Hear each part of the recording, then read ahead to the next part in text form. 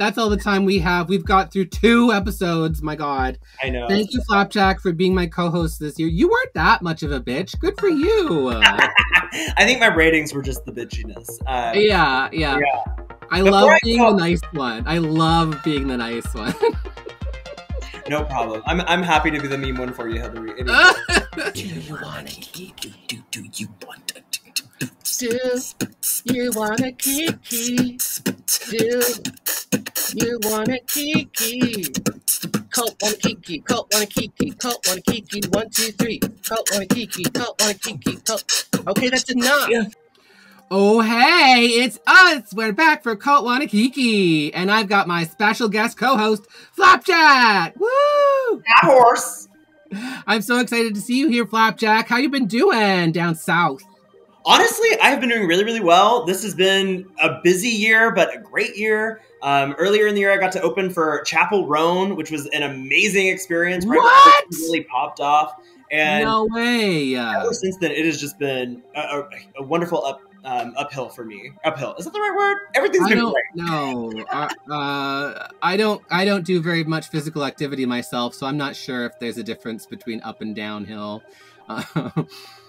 Well, hey, I also don't do a whole lot of physical activity, but I did recently start doing a Zumba class because I did a musical in the summer. I got to play Brad Majors in the Rocky Yes. And it was like not just the shadow cast. Like I got to sing on stage and everything. It was really fun. But I wanted to like trim down a little bit, maybe work off some of that weight that I had gained from stress eating after being on Camp Wannakiki. So I've lost nearly 40 pounds this year. Wow. Now my costumes don't fit anymore. So oh my God. Well, if you lost them, I found them. Don't worry, girl. What are those bananas you've been eating, Candy Kong? Exactly. Yes, we're in our jungle themed looks. Ooh.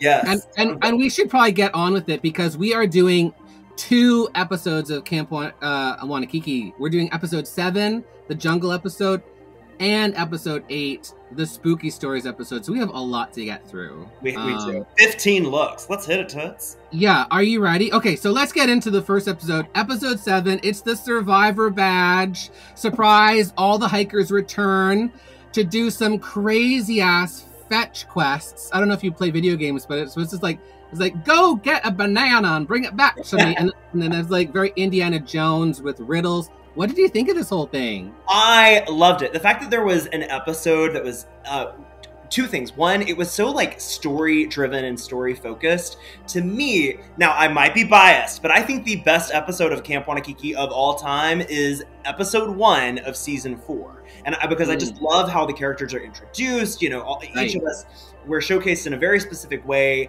that fits the challenge. And I felt the same thing happened at the Survivor Badge.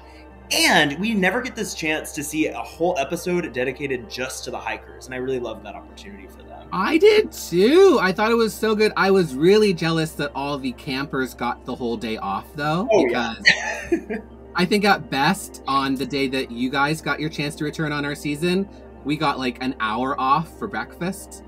Oh yeah.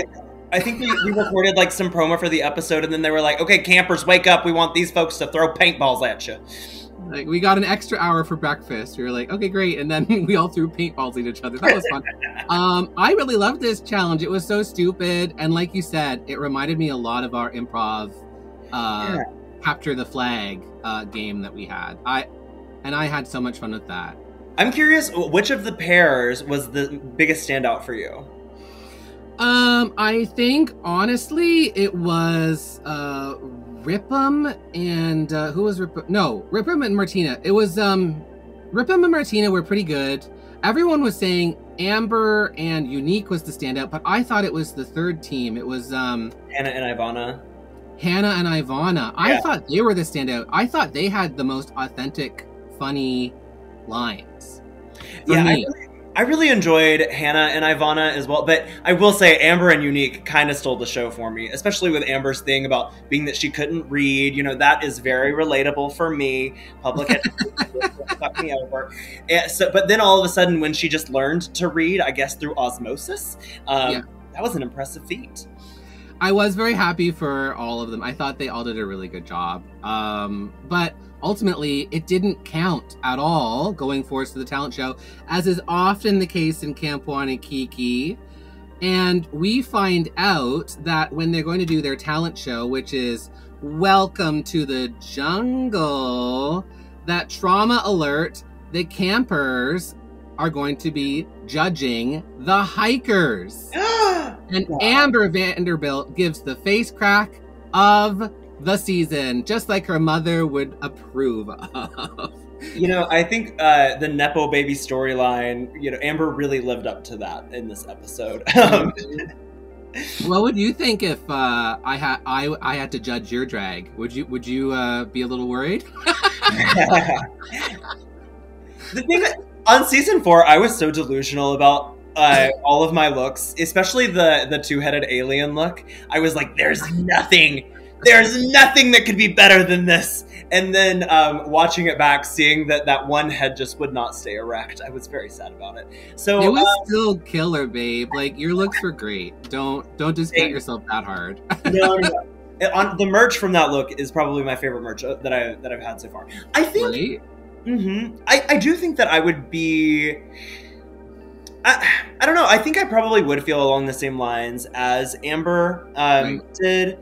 And I think a few of the other campers were not super happy about it as well. Mm-hmm. But the thing is, it always comes down to the talent show, right? So it's not like your chance is over, or like this is really all that inconsistent with what happens before. For me, where I'd be concerned is, are they going to choose someone based on who they feel is the best of the best, who's the best of the hikers, who maybe shouldn't have been eliminated when they did? Or are they going to choose someone who maybe should have taken a hike early on, that's going to be easy competition to get out?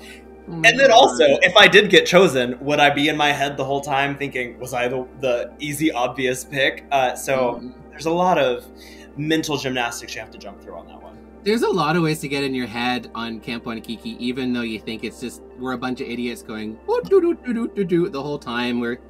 We actually are real people with real emotions, so I get it. And why would you be in your head when you could just give head? Right? I mean, so much easier just to do that. That's how I became the assistant on season 6. The campers do get to judge, and we have 10 looks to go through, so let's do a lightning round. Let's start with the campers looks. And I'm going to start with Patty Bure in this eleganza tiger lady eleganza. I mean, it's gorgeous. It fits her so well. The idea behind it, brilliant. X's on the eyes. You know I love that. This is 5 out of 5 for me. It is also 5 out of 5 for me. This is exactly the kind of drag that I really love to see. Polished, conceptual. Bonus points for that boa of the jungle creatures. So crazy. Next we have Nutella Fitzgerald as the cockatoo realtor. This brought me back to an old kids TV show that is like 80s called Zoobilee Zoo, where they all dressed up as animals and they were like, bah! I thought it was so ridiculous. I don't know what the real estate is like in the jungle. I imagine it's expensive, maybe cheaper than Toronto. But yeah, honestly, I think I give this a 4 amps of camp. It's about the same for me. This was some cockamamie bullshit, but I think she's probably selling the birdhouses from season 5. So for me, it's going to be, I think, 4 amps out of camp as well. Next, we have Lulu Crystals as, like, what I can only define as a cobra crossed with Dora the Explorer. Yes. But it's a trouser snake because she also had this giant curtain props that was kind of shaped like trousers, kind of. I wish that we had seen a little bit more of that trouser tent thing, because I didn't fully understand how it like tied together, but also I know we were going through a lot of looks really fast. Yeah. But I loved the concept of this, and this is probably my favorite Lulu look so far, which might change come episode 8, but it's 5 amps out of camp for me. I mean, that headpiece is really something. Yeah, I think it's really cool. Again, I think it's a little bit confusing, so I give it a 4. 4 amps of camp. Now we've got Stevie Phoenix coming out as the construction worker. And then he transforms into a full-body tractor look with his hands with the plow. Paying homage to his Nepo child. This brought me back straight to Clinica. Yeah. Trauma. But this is also a 5 out of 5 amps. I love the message of just like clearing out the jungle, like so nonchalantly, like camp. This is where I think I may be controversial. I was not really living for this one. Yeah. It was, I didn't like how small the animals were on it, and I couldn't really get the whole concept like from far away. This is just a weird pet peeve of mine. I hate when we see such pedestrian clothes that don't really have things added. And I know we're going for a construction worker, but I think there's ways we could amp that up. So this was a 3 out of 5 for me. Yeah. Okay, so we got the campers done. Let's move on to the hikers. And this is where it counts because these are the ones in the competition. Let's start with Amber Vanderbilt. Oh, poor baby Amber. I really like this concept. I just think she needed to distress the garment. Throw it in the mud, roll around in some leaves, smudge up your hair. Like, really? I understand she's going for, like, pretty, attacked, but I think it could have gone further. So, like, I give this 3 amps. Yeah, we have seen this kind of concept before where someone's been attacked by animals. I think of Tara Newhole's bird look from season 5. And this is really just lacking for me on a lot of different levels. I will say I felt that her performance was the best that we have seen of her talent show performance. Yes. Really, you could see that hunger in her eyes to want to return to the competition. But I don't really think this translates this is not as strong as it could be. It's a 2. Ooh, yeah, no, I feel ya. We've got Unique New York as the Lioness, concierge bellhop. I think this is way out of left field. I don't understand where the hell this is coming from. I do think the garment is pretty, and she's a lion. And that's as far as I get with it. Otherwise, it's a little confusing to me. I'd be lying if I said I understood this look. Yeah, but I still think it's pretty. She did a good job. It does meet the jungle thing, so I give it a 4. 4 amps of camp unique. Yeah, for me, it felt like we kind of just went into a randomizer and got 2 words and put them together. Yeah, a little bit. Welcome to the jungle, Flappy. I know. It's a wild place out there. Yeah. I enjoyed the luggage. I think she may have like gotten luggage from other campers and like. Oh, 100%. That was literally like everyone's luggage. So I would not really rely on this bellhop, nor would I tip her, which is why I'm giving her 3 amps out of camp. Yeah, which is still good. Still 3, not bad. What if she was like a bunny bellhop? Because then like the hops make sense, right? Not bad. I think you're onto something. That or my wings. Next up, we have something I think that is phenomenal. Hanna Barbera coming out as Frog Mario. Hey, I know what you're thinking. I mean, but I hardly know her. Yeah. I just love this. I just love this. I mean, like, I've been thinking about doing a Frog Mario look forever. It fits the jungle theme very much. And then the reveal with the guts. Wow, like 5 amps. So good. Yeah, this was 5 amps out of camp for me as well. And something I really want to commend her on, I find it hard to make a look really elevated without going for like, I'm in a ball gown and I'm a waitress, you know? But she made this something where you could probably wear this at a bar, but it also is really conceptual and it's so campy. Also, you don't really see a lot of hoods in drag right now that are used as well as this is. So it's 5 amps out of camp for me as well. So gorgeous.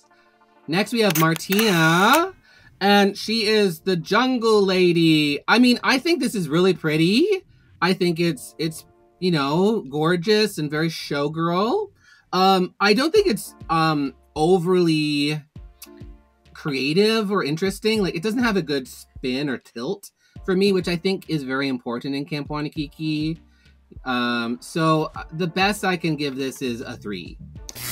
Yeah, I kind of agree. She did mention that it was a nod to her husband who is from Peru. And I think you and I have both met her husband, who is extraordinarily hot. My God. Hot husband alert. I mean, we should take points away just for that. I know, right? How dare you have a sexy husband?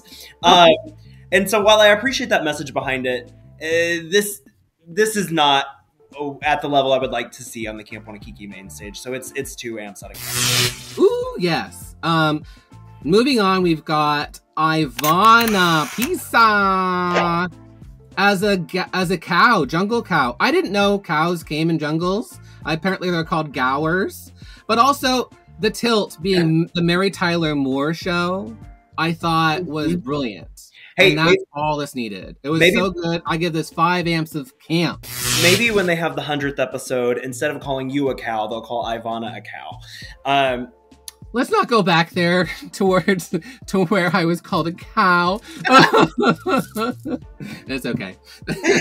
I have to say, I really was impressed by this look for Ivana. Something that I've wanted to see from her in previous episodes is just a little bit more editing, because she has these huge, grand ideas, and I want to see the finesse there. And for me, the finesse was really well done. This is a 5 amps out of camp for me. I loved everything about it. I would tip the shit out of her if she was. Love that.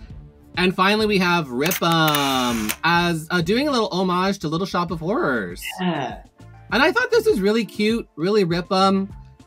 Yes, I think it could have gone a little bit bigger, or like had a reveal to amp this up. I like the trimming the bush reference. I love the pot on the head. So many small details. That I still am going to give this 4 amps of camp. But I wish it could have gone further.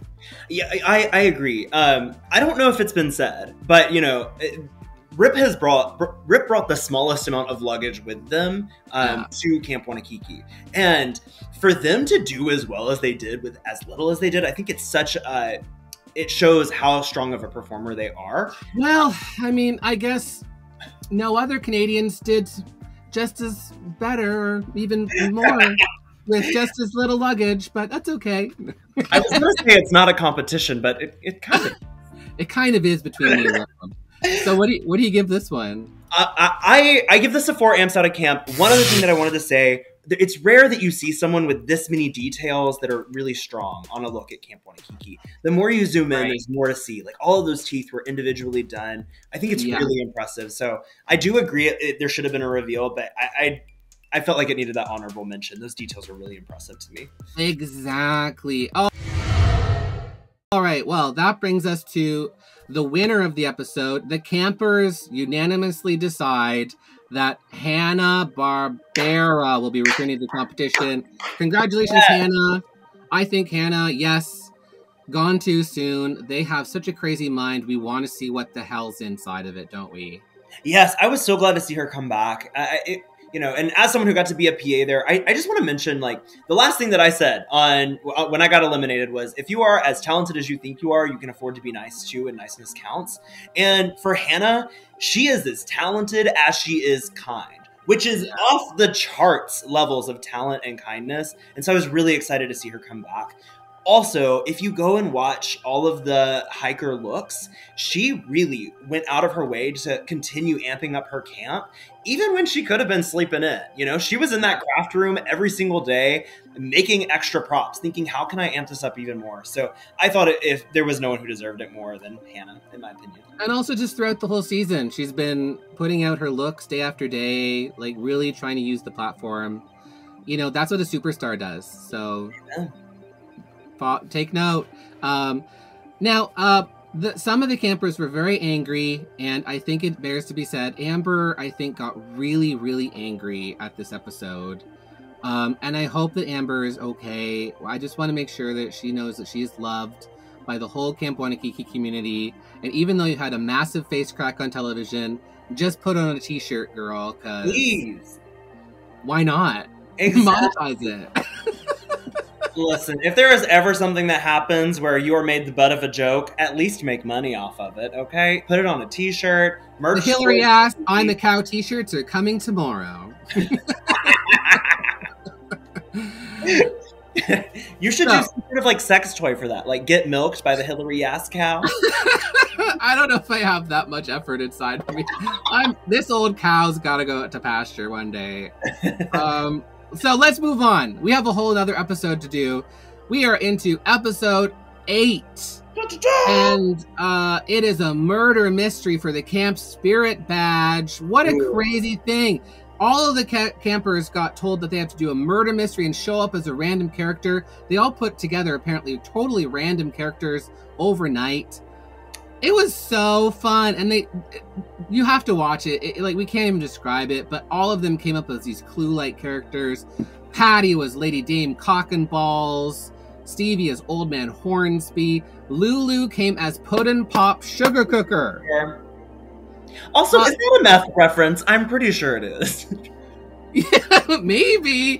But I mean, come on, Miss Texas references. The only thing that was missing for me was somebody coming as Hillary Yaas' ambulance. You know? Hannah was Bebop, Unique's inflatable sex doll.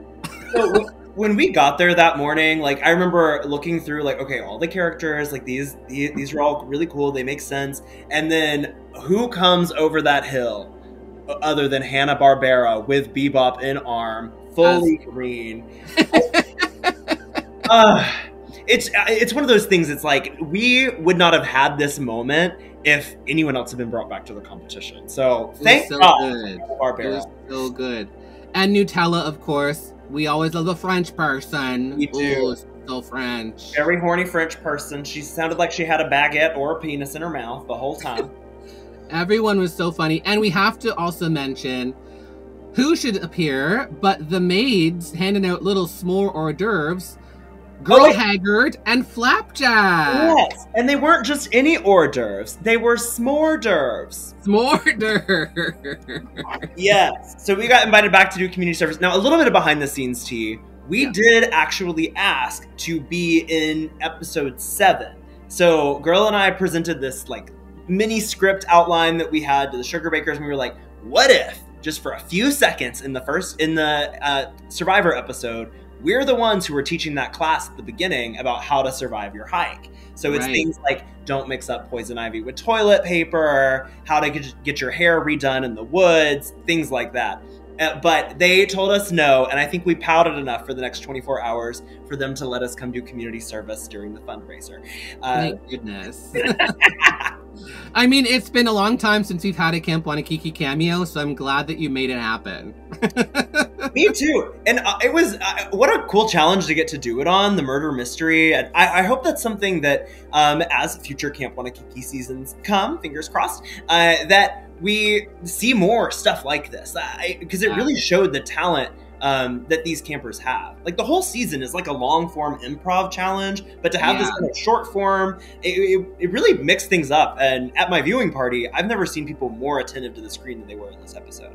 And they might even want to consider using some of this in the judging of the episode. Like, how good are they at improv? Yes. Rather than like, you know, some people have been complaining that this has been a very runway heavy season where like the only thing that matters are the looks. And even on our season, there was a couple times when, you know, the stand-up comedy challenge, the look didn't matter, right? So or the puppet challenge, you know, that came into play. Totally. So I appreciate it. Anytime there's something that we can judge a drag performer based on their ability to do something that's relevant to drag, I think we should do that. Absolutely. Absolutely. Well, I mean, I thought it was just gorgeous. And we get into, of course, their Camp Spirit stories.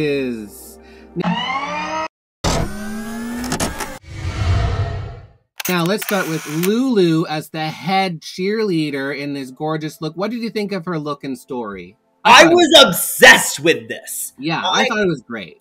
And and to see her, so I got to see behind the scenes to see her perform in it. Like the look was as strong as her performance. You know, because she kind of gets to come out, and then when she starts doing her cheers, when she has her pom-poms in a way where you don't see the heads, and then when she puts them up, it was the gag. Like, you heard everyone gasp. It was, and like, what a cool concept too, to like have these like beheaded faces, you know, as the pom-poms. Like, Yeah. I loved everything about it. It was a 5 amps out of camp for me. And the costume, just so distressed and ugly and gore and just everything. Also, a detail that I noticed was that she had dyed the tips of the tinsel in like a bloody color. How the fuck do you dye tinsel? I don't know. No? I don't know. I really don't know how you do that. Lulu That's impressive. Talent. She has certainly broken the Denver curse. And also, like, just like the dirt clumps on her shoe that were like actually plasticized dirt. Like, it's the details with Lulu. Lulu always brings details. And it was a great campfire. WHD Who Da Ho. Literally, she had the letters of Who Da Ho. The details were there. The distressing was there. The concept. This is. And now we actually have the story of the campfire ghost that is the camp spirit badge of that little ghost with the pom-poms.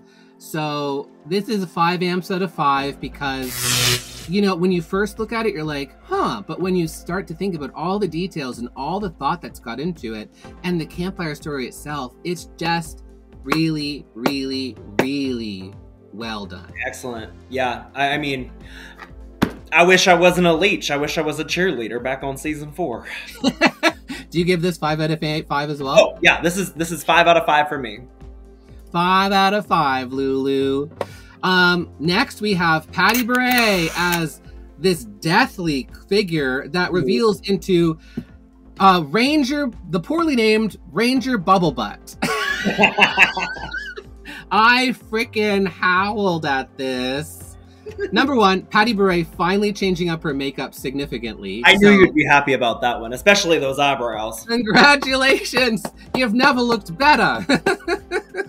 No, this is so fucking funny, and it's such a good commentary and a really good campfire story. Yeah. I mean, because I recently turned 28. I'm looking down the barrel of 29. So hearing her talk about 24 to 26 be the age of twink death, it kind of sent me on a little bit of I don't relate. I've always been 17.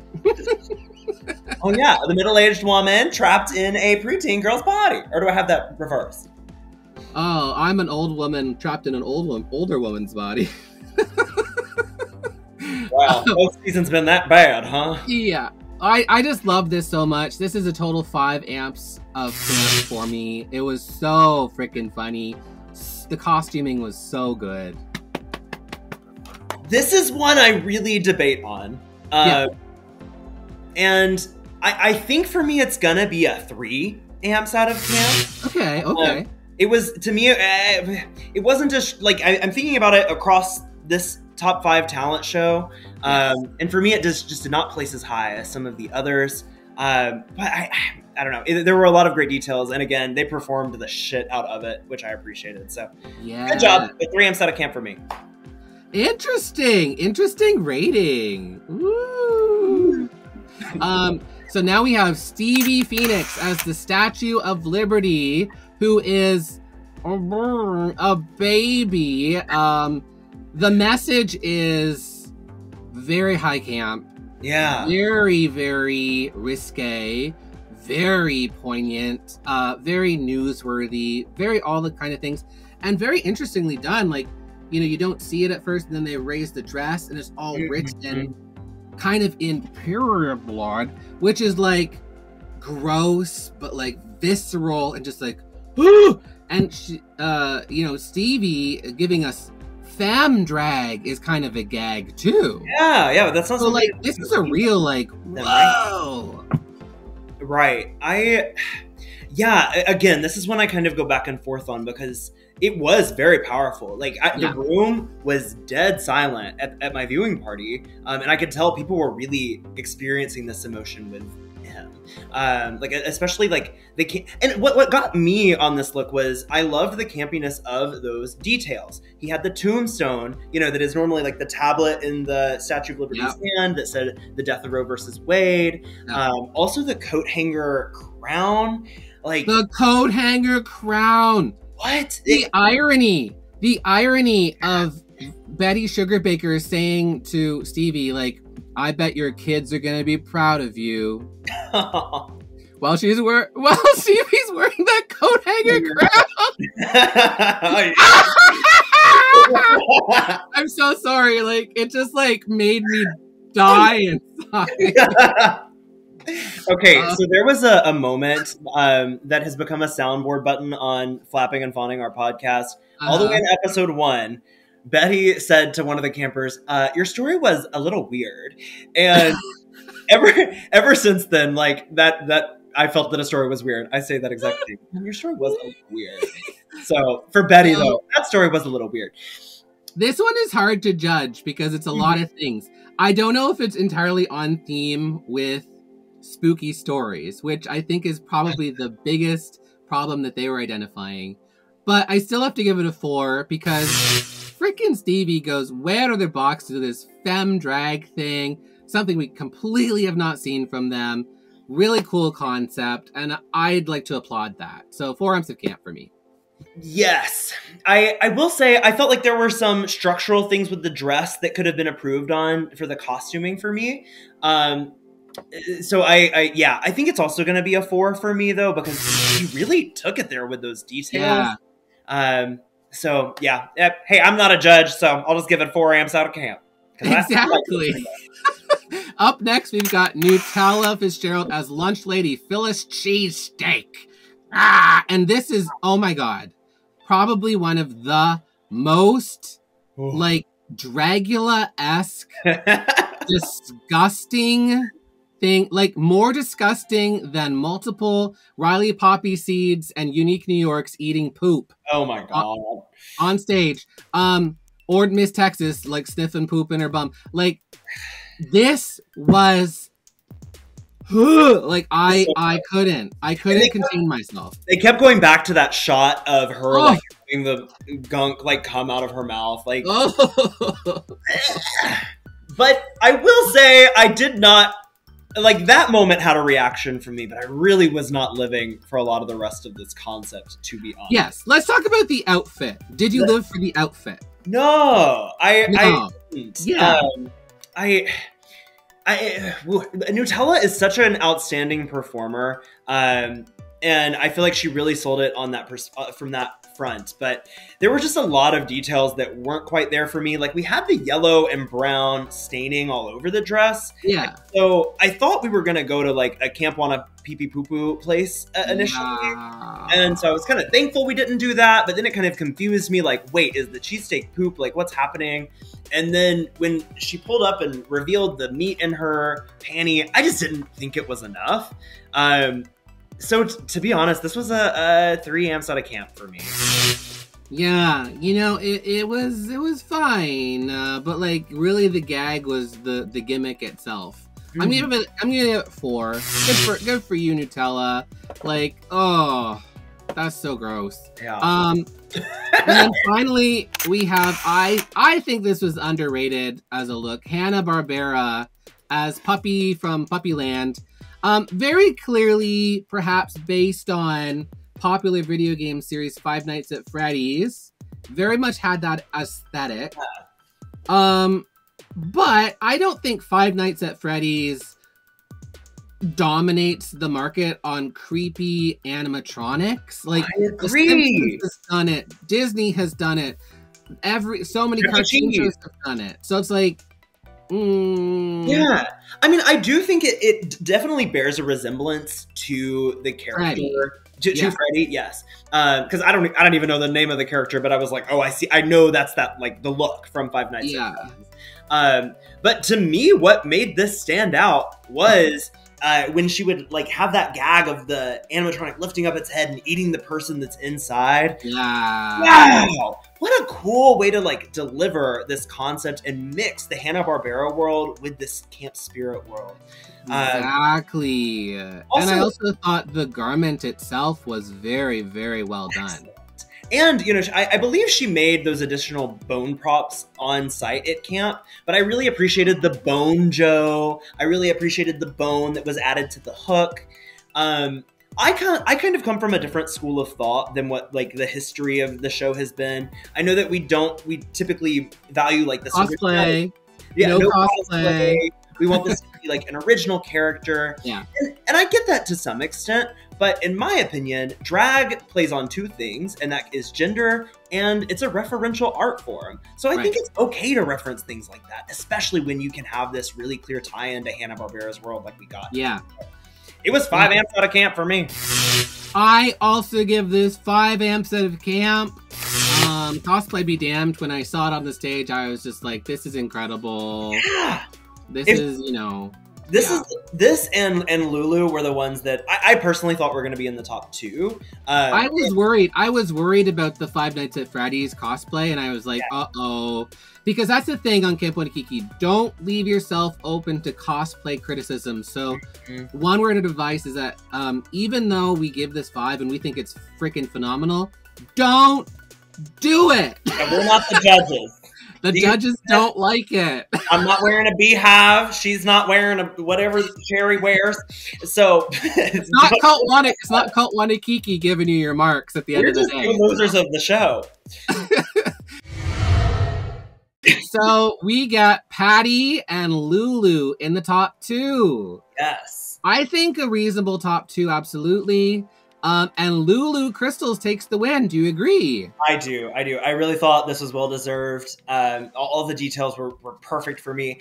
And knowing that this is such an original Camp Wannakiki story, it really does put it at the top of all 5 looks for me today. I think that's the number one thing. Always appeal to the judges' sensibilities and stories and what they're trying to create. And you'll go far. I was just surprised no one asked how her head was. How is her head?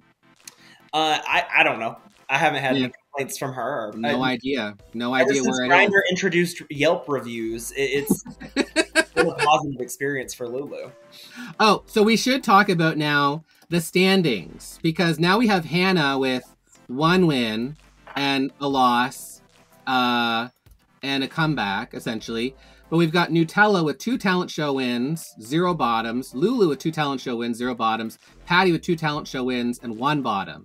So, like, it's a tight race. We've literally got a 3-way tie, plus Hannah with 1, who might be the dark horse in this competition, because they're just killing it. It is a very tight race, and I don't know. I'm curious as to where this is gonna go, because I really can't quite predict it based on this top 5 or this top 4. Now that we know from this episode. But for me, to be totally honest, Hanna-Barbera is my winner this season. I would love to see Hannah take home that crown and to be our next camp champ. I just think it's rare to find someone who kind of invents a style of drag.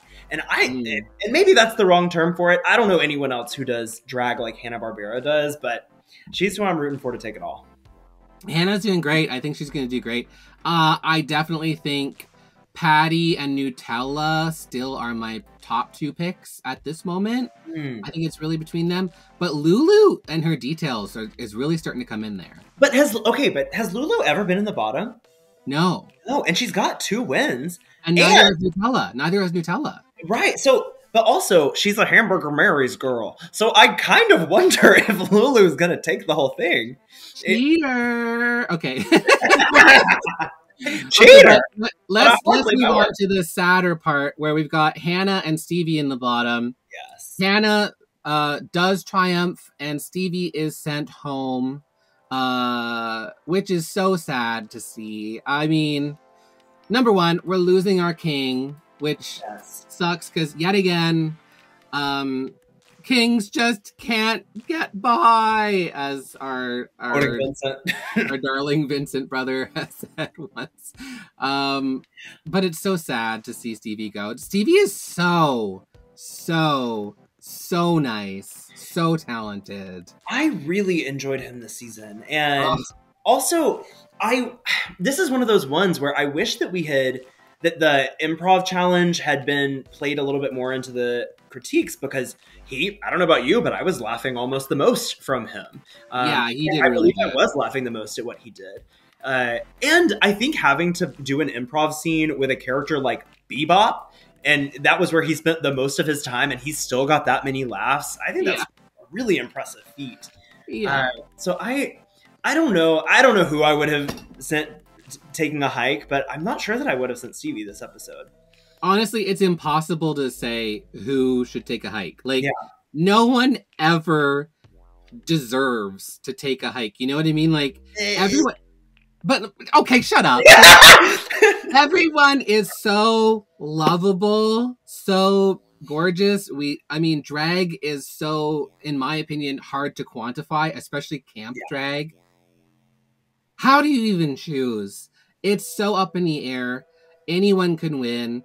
Give everyone their flowers and just try and make this your moment. Everybody, make this your moment. This is your moment, you know? It's very true. I mean, the thing is, and obviously this is not the phrase from our show, but the real race starts after you're on the show. Camp Wannakiki. After you're on Camp Wannakiki, right?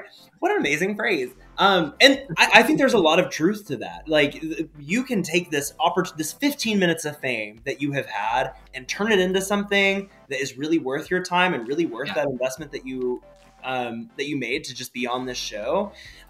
Or you could be upset that you took a hike and then want to distance yourself from the show. And don't do that. It's not worth it. It's not worth it. Put it on a t-shirt and move on. Be a part of this family and you be grateful for it.